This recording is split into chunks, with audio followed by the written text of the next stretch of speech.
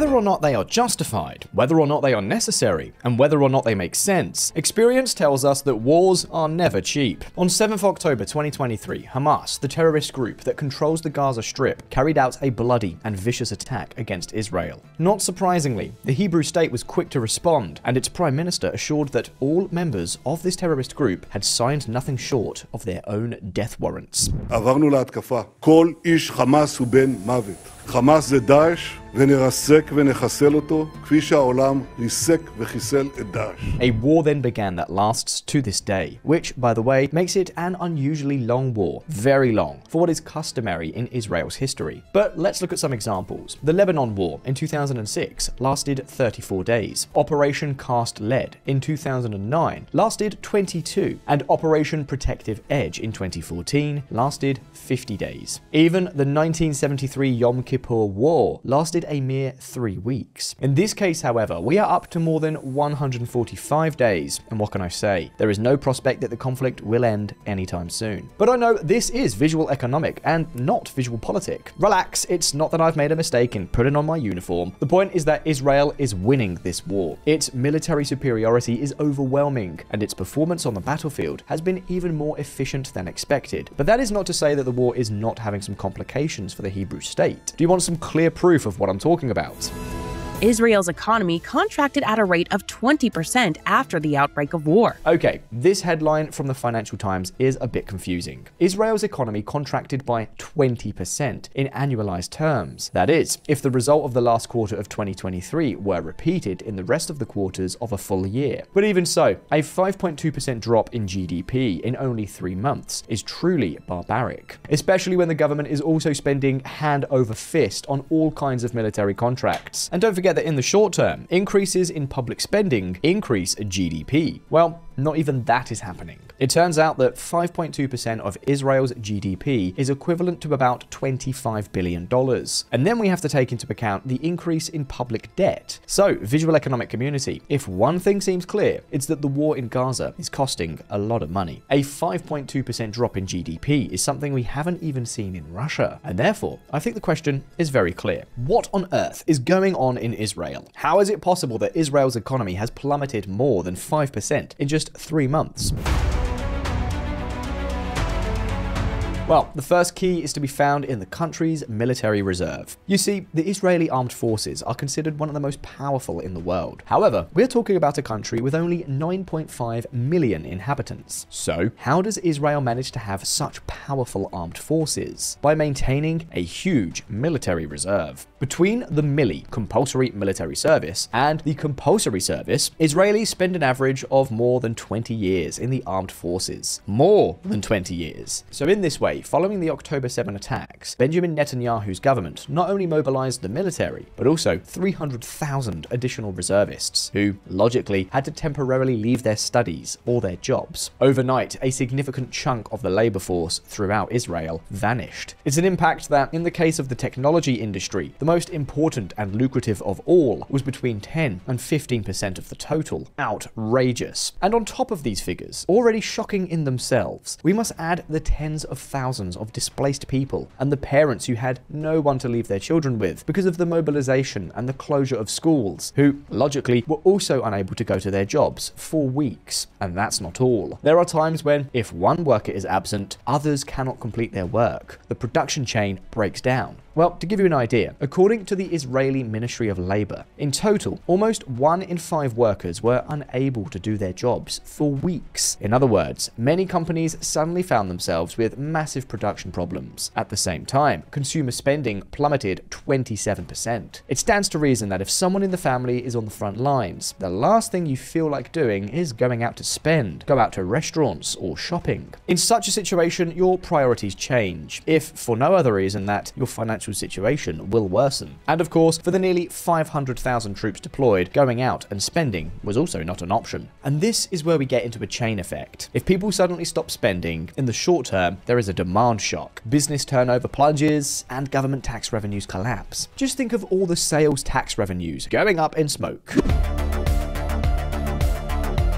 But that's not even all. The company's problems did not even end there. Following the Hamas attack, Israel imposed super strict restrictions on Palestinians entering Israel to work every day, a number that had been growing steadily in recent years to over 200,000 workers. Now, many of those workers, about 150,000 according to estimates gathered by the Financial Times, are no longer able to enter Israel, which has done a whole lot of damage to sectors such as construction. So between one thing and another, labor shortages have become a serious problem for the Hebrew economy, a real disaster. And bear in mind that the only reason things have not been even worse is because exports have fallen much less than imports, which have plunged by almost 50%. But of course, the cyclone is not over. Why? Because the war has boosted public spending. How much? Well, hold on to your chair. In the last quarter of 2023, public spending soared almost 90% over the previous 3 months of the year. We have already told you that wars are not exactly cheap. Now, in 2024, the budgets include a deficit of almost 7% of GDP. The question is that, as you can imagine, such a huge increase in public spending has consequences. And the first of these is that the government has to finance it. How? Well, here's a clue.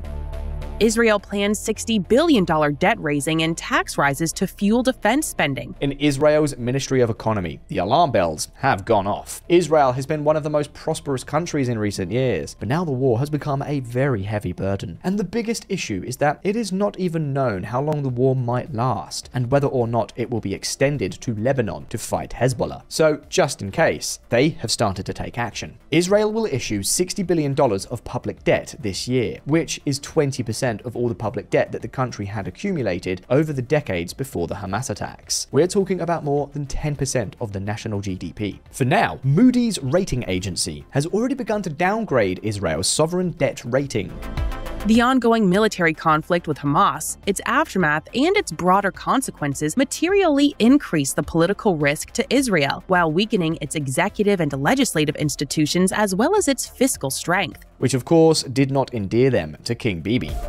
The downgrade is not related to the economy. It is entirely due to the fact that we are in a war. The rating will go up again the moment we win the war, and we will win the war. Benjamin Netanyahu, Prime Minister of Israel. Whatever the case, the government will also completely freeze the hiring of public employees and increase taxes. They will increase VAT and taxes on banking and tobacco, and maybe many other items in the not too distant future.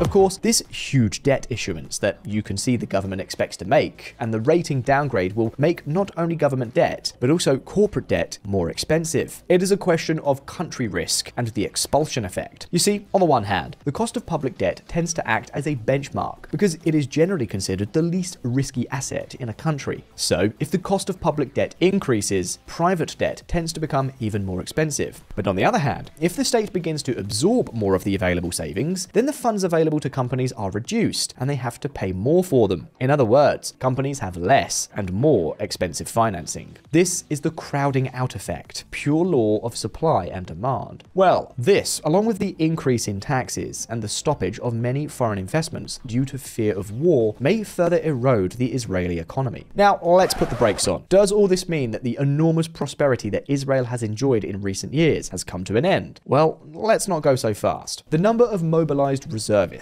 has already been greatly reduced, and as long as the war does not spread to Lebanon, there should be no need for a general mobilization again. That could give Israel a lot of economic oxygen. After all, its powerful technology sector is still there.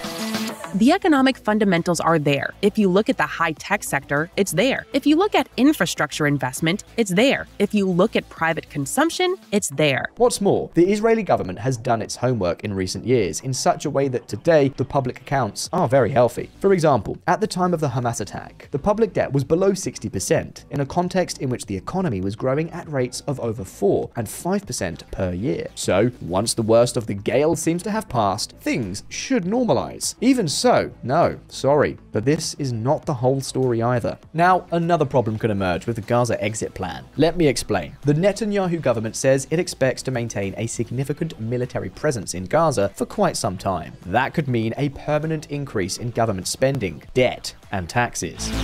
We believe that there will be an increase in defense spending in Israel in the coming years. That's why we have taken the fiscal measures right now. In the short and medium term, this could slow down the economy. In fact, the governor of the Israeli central bank himself has already sounded the alarm. The budget gap of almost 7% is not sustainable. If public spending is not cut and revenues are not increased, things could soon start to deteriorate at full speed, further increasing country risk and the cost of financing government and business.